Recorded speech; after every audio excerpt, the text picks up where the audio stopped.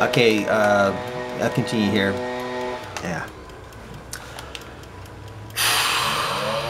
All right. Every man is brutish by his. This is Jeremiah. This is kind of putting down here. I'm losing it here. This is Jeremiah 51, chapter 51. And the reason I'm reading it because of what's taking place in Iraq seems to me going along with this a little bit here. I'll continue. Every man is brutish by his knowledge.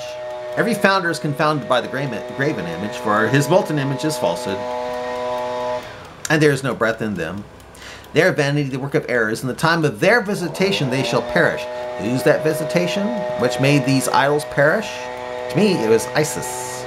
Isis went in and destroyed those ancient idols of Babylon. The portion of Jacob is not like them, for he is the former of all things, and Israel is the rod of his inheritance. The Lord of hosts is his name. Thou art my battle axe and weapons of war. And I don't know who he's talking about here. It could be talking about Sunni Islam right here. For with thee I will break in pieces the nations, and with thee I'll destroy kingdoms. And with thee I'll break in pieces the horse and his rider. And with thee I'll break in pieces the chariot and his rider. And to me that seems a bit filled, because usually those when the Sunnis set off those car bombs, it gets the chariot, the car, and his rider. And with thee I'll break in pieces the man and woman. And with thee I'll break in pieces old and young. And with thee I'll break in pieces the young man and the maid. I mean, really, when those Sunni Muslims set off those car bombs on like Iraqi Shiite marketplaces and whatnot, it just doesn't get them. It gets young and old. It gets innocent. It gets everybody in those areas.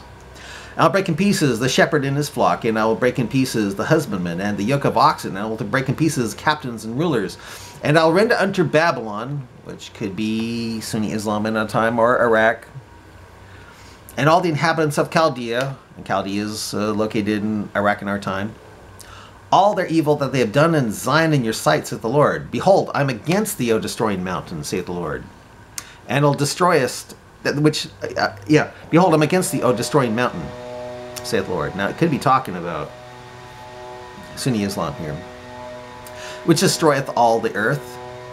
And I will stretch out my hand upon thee, and I will roll thee down from the rocks, and will make thee a burnt mountain. And they shall not take of thee a stone for a corner, no stone for a foundation, nor stone for foundations, for thou shalt be desolate forever. And I don't know if that means that no one's going to be in Sunni Islam anymore, or all hell is going to break loose and Iraq is going to become radioactive. I'm not really sure here. So it's either literal or symbolic. Really don't know here. That's what it's talking about here. Set up a standard in the land. Blow the trumpet among the nations. Prepare the nations against her. Call together against her the nations of Arat, Mini, and Ashkenaz.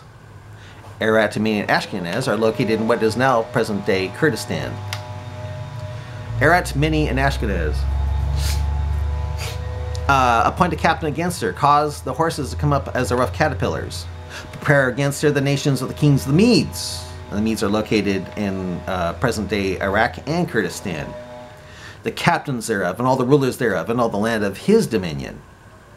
And the land shall tremble and sorrow.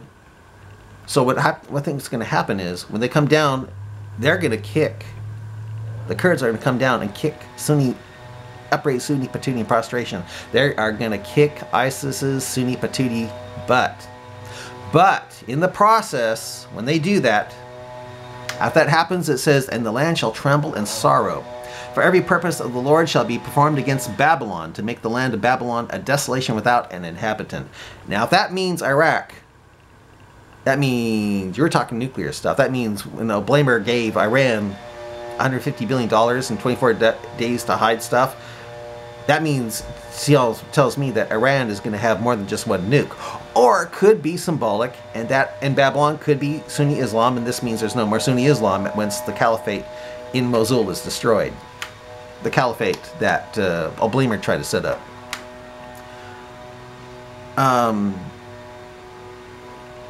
Yeah. The mighty men of Babylon have forborne to fight. They have remained in their holds. That did happen during the First Gulf War. Their might hath failed. It happened in the First Gulf War, even the Second. They became as women.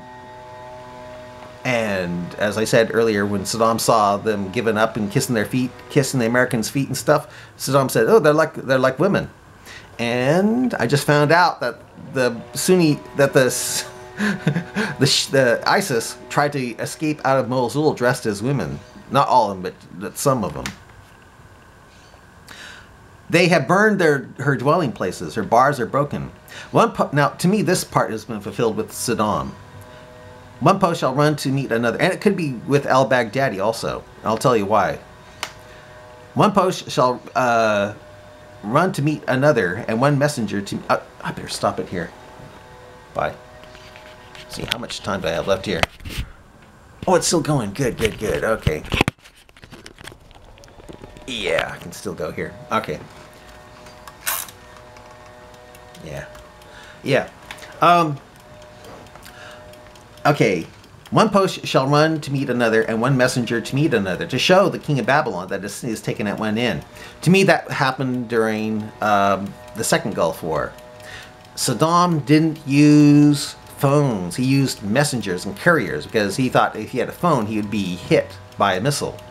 And I think the same thing is happening now with al-Baghdadi. He's not going to use a phone, but he's going to use carriers to show that Mosul is being taken at one end, because he doesn't want to be hit like would have happened with Saddam if Saddam had phones. So they're going to use carriers. But that's the reason why Saddam didn't use phones. He didn't want to be hit.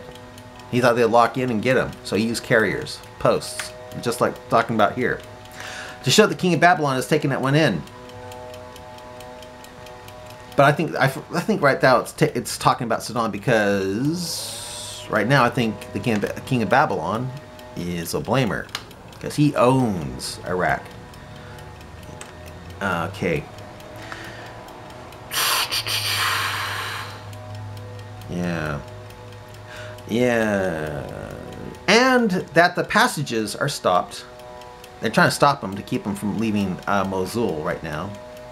And one messenger to me, okay, and the passages are stopped. The reeds they have burned with fire, and the men of war are frightened. When it says the reeds have burned with fire, to me that was fulfilled during right after the First Gulf War, because what Saddam did, he drained the marshlands, and he burned those reeds to get at the marsh Arabs who were against him, because they're Shiite.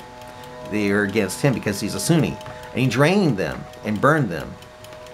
So that's like a mixture. To me, that's already been fulfilled in the First Gulf War. I mean, really, if you see pictures of Iraq before the Gulf War, it's all green.